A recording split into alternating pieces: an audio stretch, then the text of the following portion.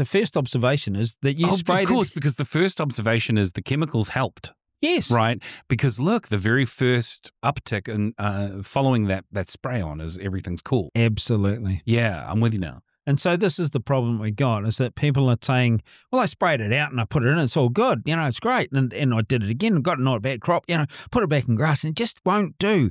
There's something wrong with the grass species or something else wrong with this or something. And it's a cumulative effect that's gone kaboom.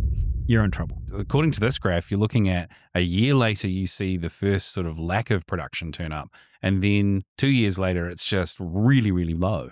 Yes, and then it won't come back. You can't assume just because straight after a spray, that short-term quick fix is actually not having a long-term bad effect. That's exactly right. Keen to dive deeper? Check out our audiobook and EcoFarmers Discovery on Spotify, or grab our free ebook, The 6 Things You Need to Improve Soil and Farm Profit. Links in the description.